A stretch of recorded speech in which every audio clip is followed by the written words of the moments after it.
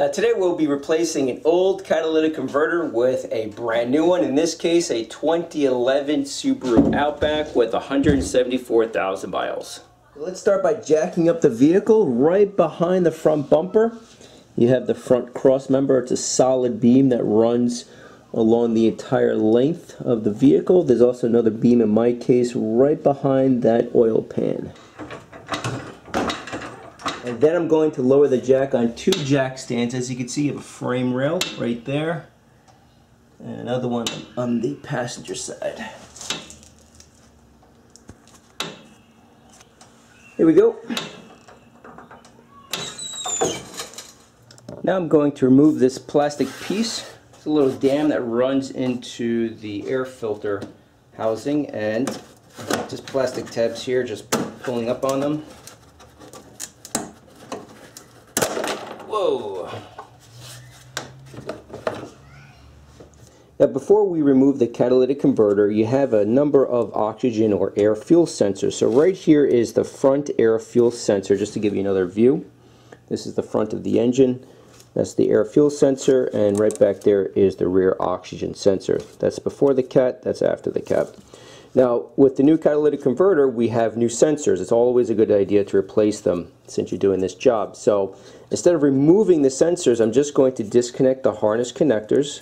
So right here at the 9 o'clock position is a tab. There we go, that's disconnected. And over here it's at the 12 o'clock.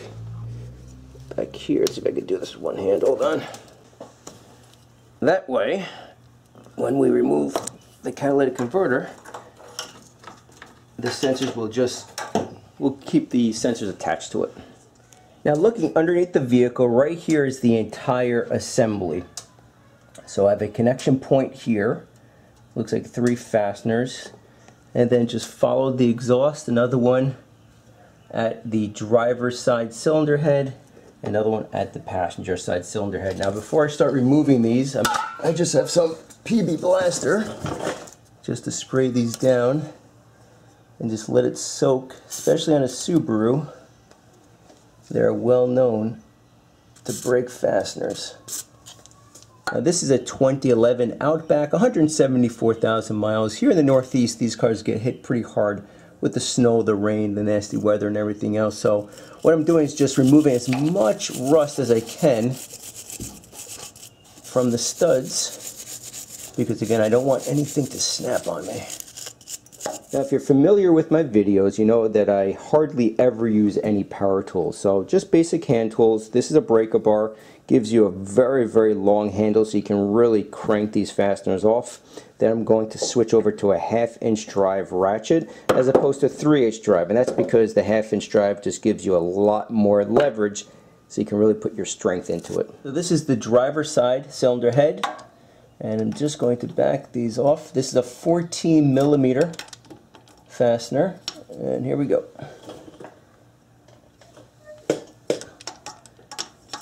Alright, the breaker bar, as you can see, makes it very, very easy.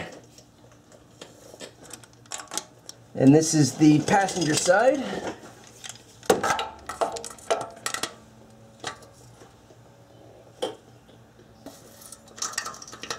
As you can see, I take it very, very slowly because, again, I don't want to snap anything. Just ease into it. Whoops. Now the last fastener I just cannot fit the breaker bar, so I have an offset wrench. As you can see, it's angled to fit in tight spaces. Let me see if I can bring you in here. Where is it? Hold on.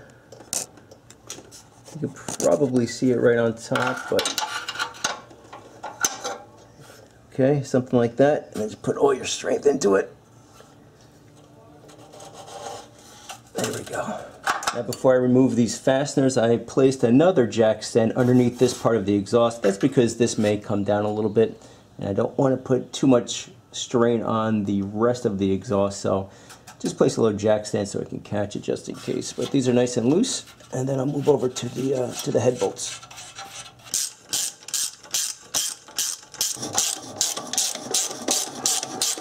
Now don't forget, I have the jack stand here because it's going to catch it in a moment. I have one more fastener left.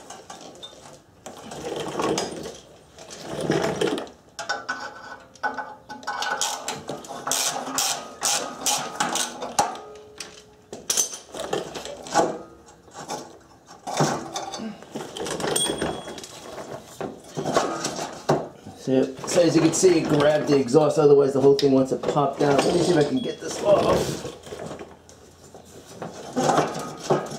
Hold on.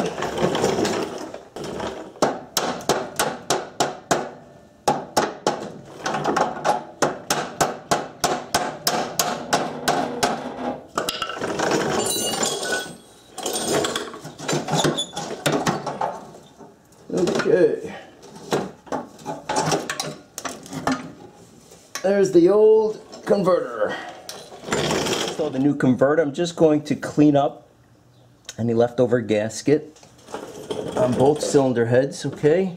And also right here, of course. This looks pretty clean because they used some kind of aftermarket gasket. Really was garbage. So I have new gaskets for everything now. So here we have the old converter lined up with the new one, and I want to make sure that all the mounting points seem to be the same, as they do, so everything looks to be in good shape. Also, I have the new sensors. I went with Denso. They are a little bit more money, but very high quality.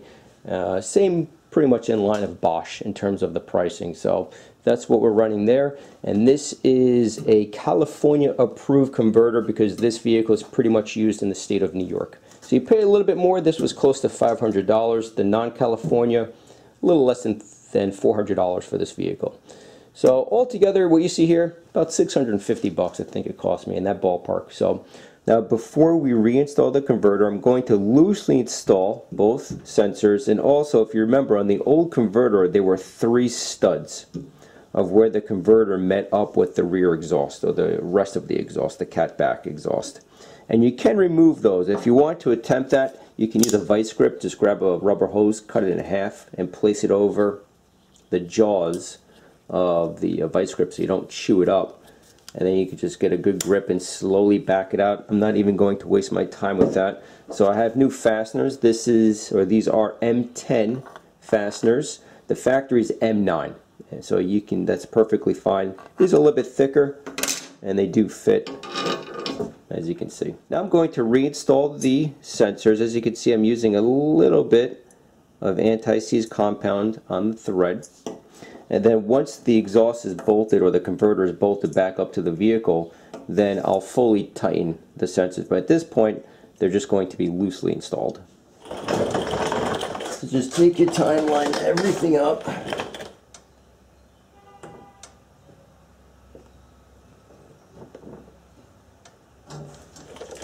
Trying to clear the, hold on, let me just clear these wires. Sort of getting tangled around the oil filter. I don't want that to happen.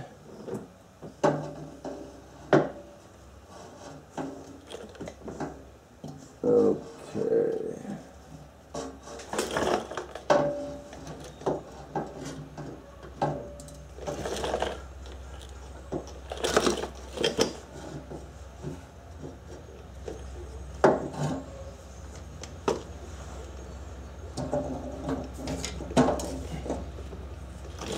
Okay, so that's seated. Let me grab the fasteners.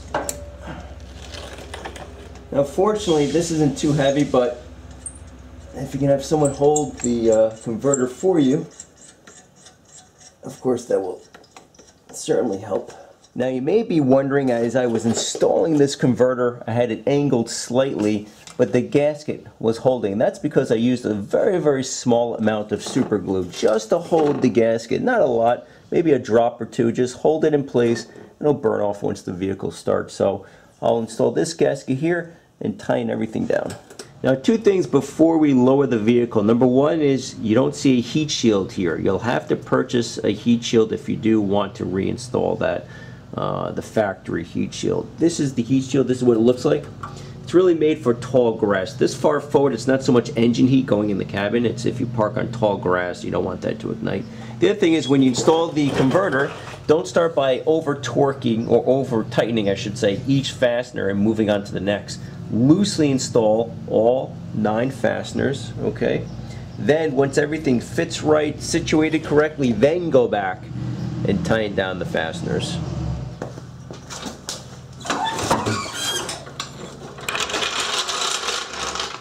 Go ahead, reconnect the sensors. Now make sure you hear a clicking sound. Like that, okay?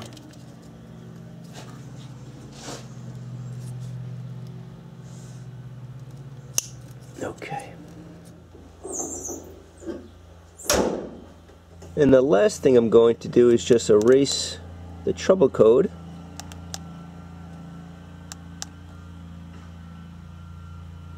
So we can start on a clean slate. So as you can see, everything is nice and quiet here in the cabin. Let's also check for exhaust leaks.